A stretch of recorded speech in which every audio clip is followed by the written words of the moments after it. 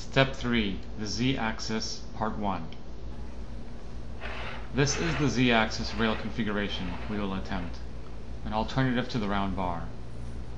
Get one of those 4" by 24" pieces of MDF. Do not use the 4" by 2 foot 3" yet. Mark it at 5.5 inches from the edge and cut. No, es que coge el teléfono y empieza y empieza a hablar y ustedes le marcan y entonces no, apenas está.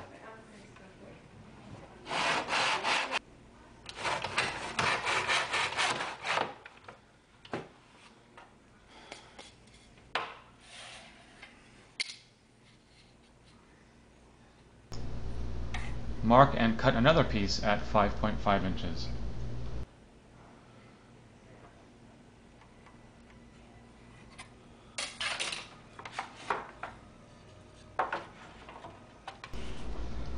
Notice how perfectly the piece fits and is held within the binder box.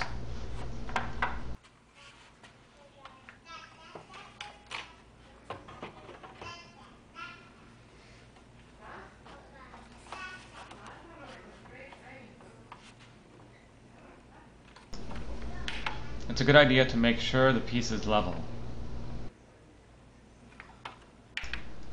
2 grooves will be needed to secure the slide bearings. Mark the first one at 1 5/16 from the edge. Mark the second groove at 2 3/8 inches.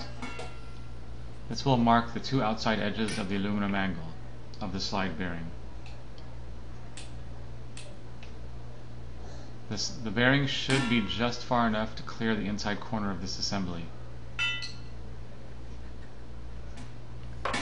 The grooves should be about 1/8 inches to 3/16 inches wide each. Provide the widths toward the inside dimensions of the marks.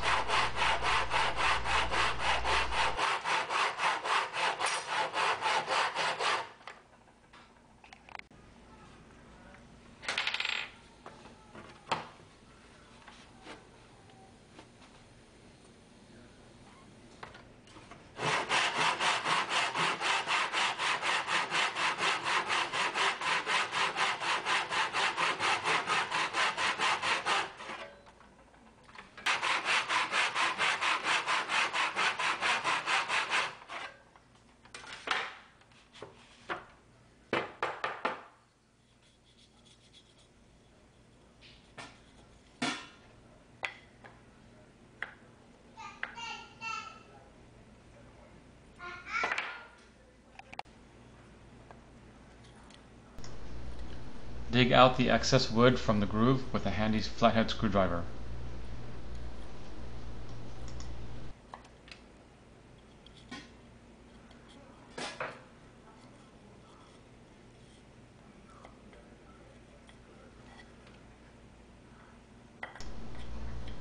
Try the fit.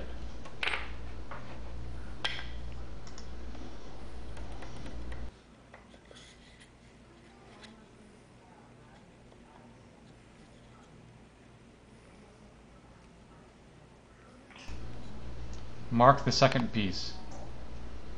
Cheat a little and use the first one as a guide.